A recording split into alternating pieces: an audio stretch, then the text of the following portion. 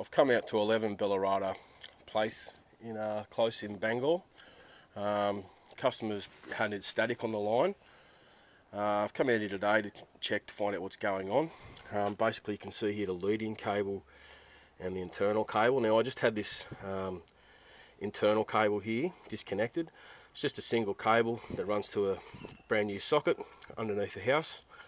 Now when I disconnected this internal cable, there was static on the leading cable, on the blue white there. Had a quick look in the pit. I moved a couple of cables around and try and locate his leading cable coming out of the pit. Once we did that, the static went away. But this is an intermittent fault.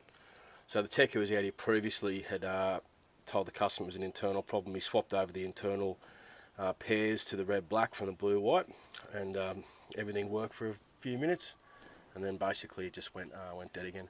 So this is an intermittent fault, but it's a network issue. So Telstra, you need to get someone out here to come fix this. Thank you.